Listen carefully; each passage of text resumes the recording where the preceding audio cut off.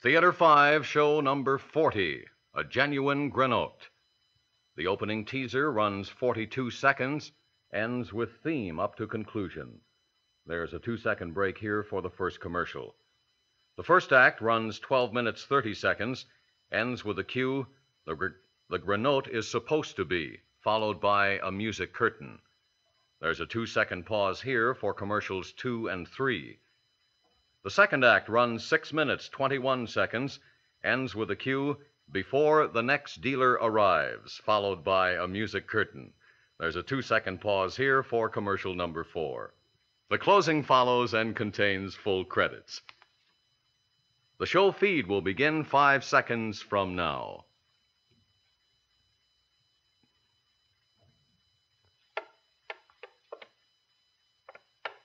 Here's the painting, Grandfather. I'll put your hand on it. Ah, yes, it's beautiful, my boy. There's the blue sky and those lovely clouds.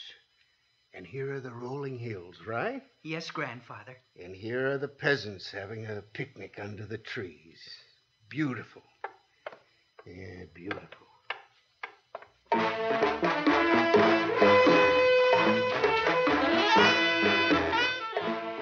Theater 5 presents A Genuine Grenotte.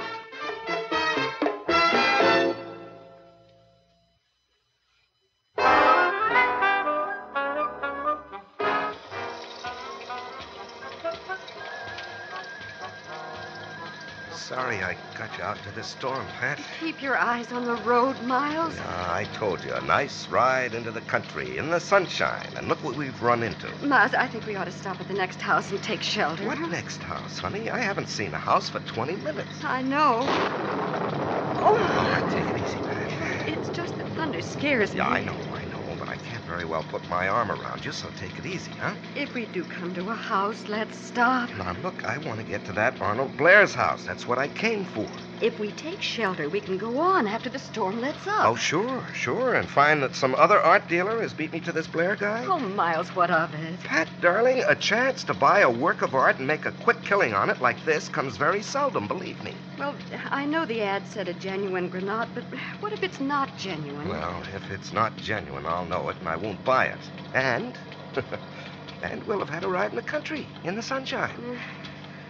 What I don't understand is why this Mr. Arnold Blair wouldn't know himself that a Grenotte is worth as much as you tell me it is. Honey, Grenotte was a painter, a master of watercolors. But after the first enthusiasm over the Impressionists, he sort of got pushed into the background. His paintings haven't sold for much for, 35 years. But now there's a Grenotte revival. Keep your hand on the wheel. Yeah, I'm sorry, honey. I got carried away. Anyhow, a Grenotte can be worth quite a lot right now. I can make a quick turnover for upwards of, 900% profit. If this Blair guy means what he says in the ad. Oh, Miles, if we come to a house, let's stop. Yes, all right, darling. I don't want the storm to frighten you out of your wits. I don't see how you can drive in this. Well, it isn't easy. You know, Miles, I don't quite like what you're doing about this Grenotte. I mean, Arnold Blair, whoever he is obviously unsuspecting and... Oh! All right, honey, we'll stop at the next house. I tell you, I wouldn't drive through this rain if I didn't think it was going to be a mighty profitable excursion in the end. Well, that's what I mean, Miles. If this Arnold Blair doesn't know the value of a Grenotte... Miles. What? Isn't that a house ahead? Where? Your side of the road. Oh, yes, you're right. That is a house. Okay, I'll pull over. Uh-oh, there's no driveway. We'll have to run through the rain from here. Ready? Ready, I guess. Okay, here goes. Okay, honey, come on, hold my hand.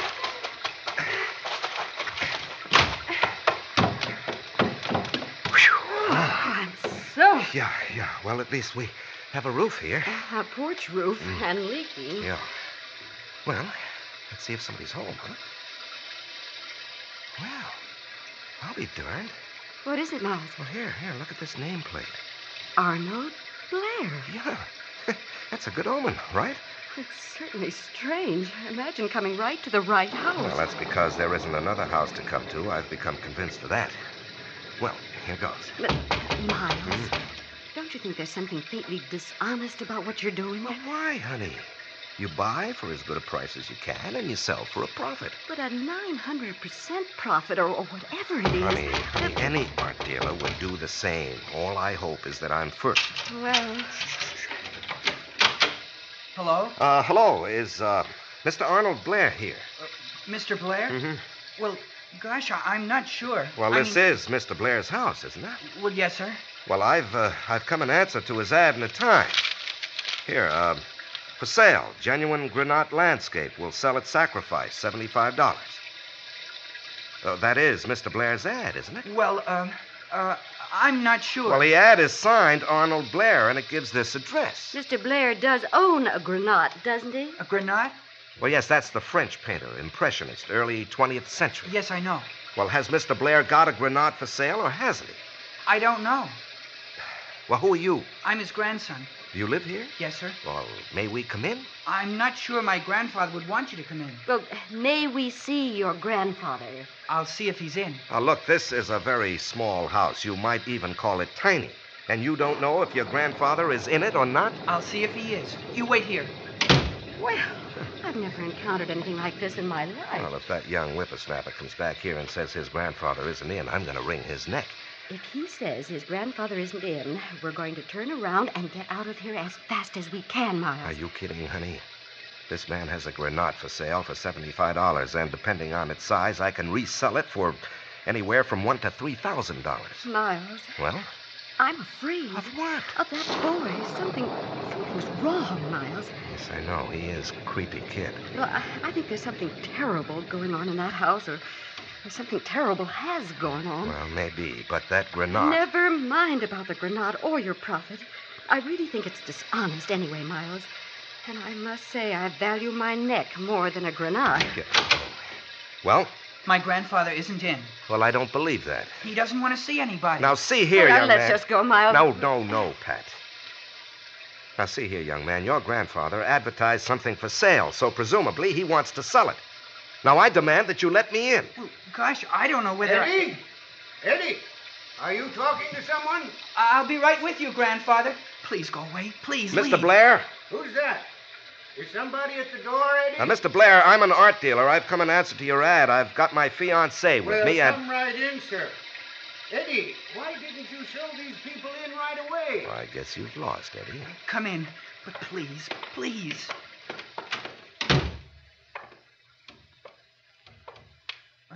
This is my grandfather. Grandfather, these people How do you are... do, Mr. Blair? I'm Miles Wakefield, and this is my fiancée, Pat Tuttle. Oh, this is a lovely room, Mr. Blair. You'll forgive me for not getting up. I could find you all right, but it would be easier for you to come to me so I could shake you by the hand. You see, I'm blind. Oh. Oh, well, I'm sorry. We should have noticed. How do you do? How do you do? You have a nice, strong hand, It's very nice to meet you, Mr. Blair. and you have a very lovely hand. Now then, sit down. I assume you have come to see the Grenotte. Well, to buy it, if it's genuine. Grandfather, I've got to go to the kitchen. But we have guests, Eddie. But I'm cooking lunch. It can't wait. No, Grandfather. It's cooking and it might burn. Well, why don't you go and turn the gas off? I'm going to want you to come back and show the Grenotte to Mr. Wakefield and Miss Tuttle. Well, gosh, Grandfather, I don't know. Eddie, I'm surprised at you. You go into the kitchen and do whatever it is you have to do, and then you come back here. Well, you could show them. Eddie? Oh, all right, Grandfather. I must apologize for my grandson's rudeness. It was particularly discourteous to you, Miss Tuttle. Oh, not at all, Mr. Blair. A young boy. I understand. No, I'm afraid you don't understand. If you met my grandson in any situation that did not involve me, you'd find him to be a rather charming boy. It's just that he feels that I must be protected and perhaps the word is babied. Oh, I see. Well, sir, we were wondering... No, if you'll let me finish. What happened just now, Eddie's insistence on going to the kitchen to finish cooking my lunch, was simply a reflection of his great concern for me. It causes him to forget his manners. I could put it that Eddie feels he owes me something. I'm sure he owes you a great deal, Mr. Blair. Not so very much, really. When his mother, my daughter, died, he went on living with his father. But his father was an evil man, a brutal man. and Eddie was a child on whom he could visit his brutality. And you saved him from that? It was a difficult legal battle, and I won it, yes. And you know, while I was bringing Eddie up, I loved him beyond my power to describe. And he loved you, of course. I didn't know. The, shall we say, difficulties that Eddie had to put up with while he was still with his father made him quite uncommunicative. I never knew whether he loved me as much as I loved him until I lost my eyesight. Well, as you just pointed out to us, he obviously does love you very much. Shall I tell you how much? Do you know what that boy did for me? I'd like to hear. Well, you have to understand that I've fallen on bad days. Oh, I was never wealthy, but I was comfortable. I had beautiful things. I liked beautiful things. The Grenotte that you're going to see is the last of these, and I suppose, in a way, when I've sold it, it won't matter. After all, I can no longer see it. Yes, well, I'm very sorry, sir. Well, several months ago, I reached the end of my financial resources, all but the Grenotte. For a long time, I've been able to earn nothing for myself, and Eddie, well, he brought in a few dollars with odd jobs that he does in town, but, oh, suffice it to say that my need was desperate. And it was at that point that Eddie left me alone for 3 whole days. I don't know where he went, I suppose to New York. But when he came back, that boy put into my hands $1,000. My goodness. Yeah, so where would a boy that age He- get $1,000? He told me that he worked for it, but I know better than that. For all I know, he may have stolen it. It raises a nice problem for me. After all, I am Eddie's moral preceptor, and perhaps I should have questioned him more closely. Well, no, I don't think so. Whatever he did from love of you. And that's all you should think about, Mr. Blair. That is the conclusion I arrived at myself. I have taken that money, however it was acquired, as an evidence of the boy's love for me. I only pray he's not in any trouble. Well, if it's been several months. Exactly. Time is on our side, isn't it? But where's Eddie? He should have come back before now. Eddie! Eddie! If he had come back to this room as promptly as he should have, you would not have had to hear a garrulous old man telling you an embarrassing story. I think the story you told us is a beautiful one, Mr. Blair. Yes, Grandfather? Eddie, I think that these good people would like to see the Grenotte now. Yes, Grandfather. It's raining out. It must be a dark day. Yes, it is, sir. Snap on all the lights in the room, Eddie. Make sure that they can really see it. Yes, Grandfather. You know, Mr. Wakefield and Miss Tuttle, each day I go into the room to which you will presently go, and I run my hands over the Grenotte to assure myself that this last lovely treasure of mine is still there. Eddie, take them to the Grenotte now. All right, Grandfather. This way. Well, I suppose I'd better snap on the lights. Well, Well, I don't understand. where's the picture? Where's the Grenotte? That black frame on that wall with the glass over it. There's nothing but the glass. There's no picture in the frame. I know. I tried to keep you away. That's where the Grenotte is supposed to be.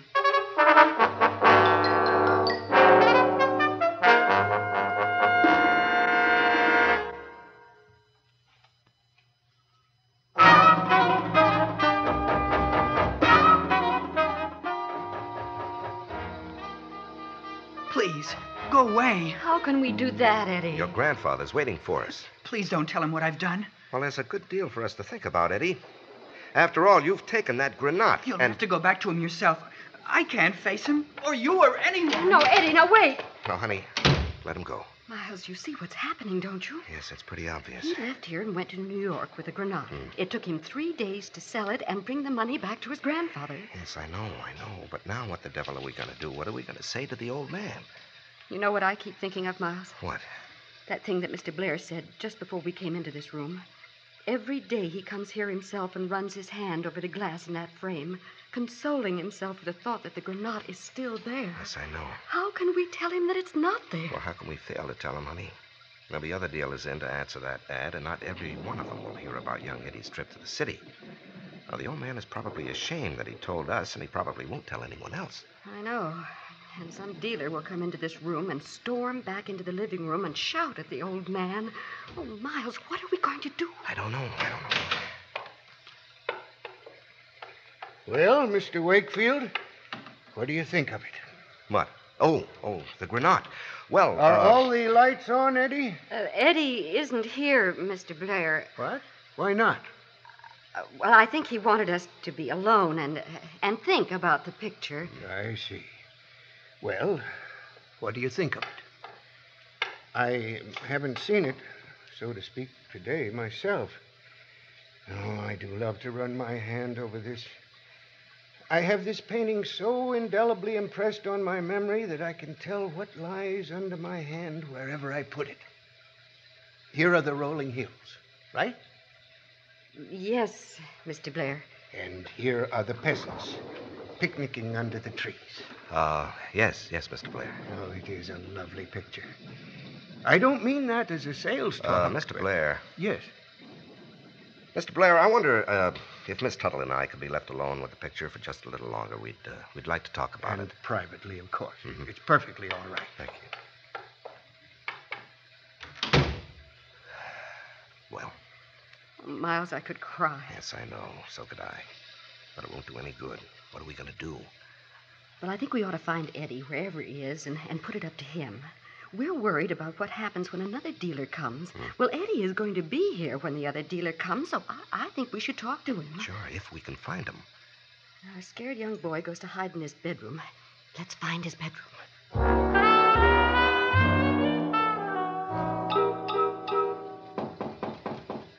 Grandfather, No, Eddie, it's Miss Tuttle and I. May we come in? I suppose you might as well. Now, we haven't come here to trouble you, Eddie. We need your help. You'd better close the door, Miles. Yes. We don't know whether to tell your grandfather. How can I help you? Listen to us, at least. We know what you did, and we know why you did it, and believe me, we sympathize. We can either tell your grandfather or not tell him. And believe me, we don't want to tell him. Then don't. I asked you not to. Please don't. I think it would kill him. Well, I don't think it would kill him, Eddie, but it sure would shock him. And what we're concerned with is that someone else is going to come in answer to that same advertisement that brought us here. And whoever it is, he might tell your grandfather, might tell him in anger, and then what good would it have done for us to have kept quiet? Now, what we want to know is what you're going to do when somebody else does come. How do I know what I'm going to do? When you came here in answer to the ad, I wanted to kill you or kill myself or something. I haven't slept ever since Grandfather put that ad in the paper. I don't know how I can face what's going to happen. I think I'm going to run away. No, don't do that. Now, wait a second, Pat. Eddie, what you did was a kind of manly thing to do, but now you're behaving like a baby. Now, you get up on your feet, you hear me? Get up on your feet and come with us. We're going to your grandfather. Mr. Blair, I'd say we've done all the thinking about this we have to do. Do you know, I'm not sure whether I want you to say you'll take the picture or not. It's the last of my treasures, but I do need the money. Well, if you'll let me have it, Mr. Blair, I'd like very much to buy it. I'm glad, Miles. I suppose I'm glad, too, Mr. Wakefield. It's a very lovely picture, but I can't see it any longer. Thank you very much. Yes, thank you. Thank you.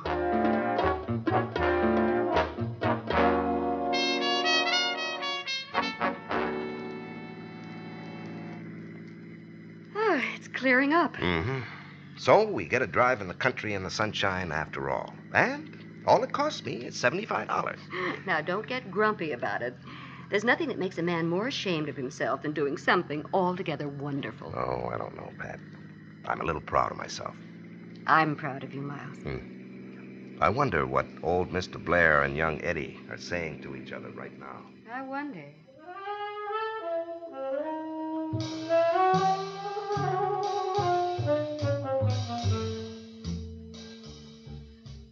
I suppose they're wondering what we're saying to each other right now. I suppose so.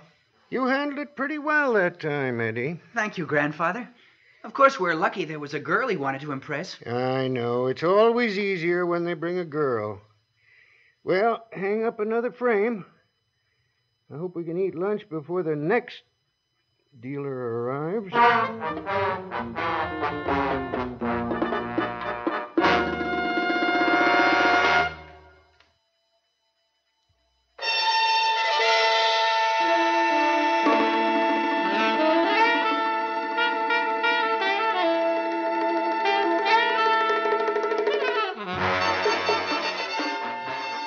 Theater 5 has presented A Genuine Grenotte, written by Robert Cenedella and directed by Ted Bell.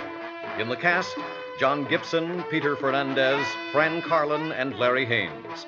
Audio engineers Bill Sandreuter and Neil Pultz. Sound technicians Ed Blaney and M.C. Brock. Associate director Bill Gately. Script editor Jack C. Wilson.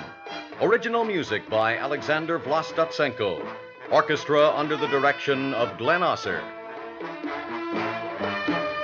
Executive producer for Theater 5, Edward A. Byron. We invite and would appreciate your comments. Write to Theater 5, New York 23, New York. This is Fred Foy speaking.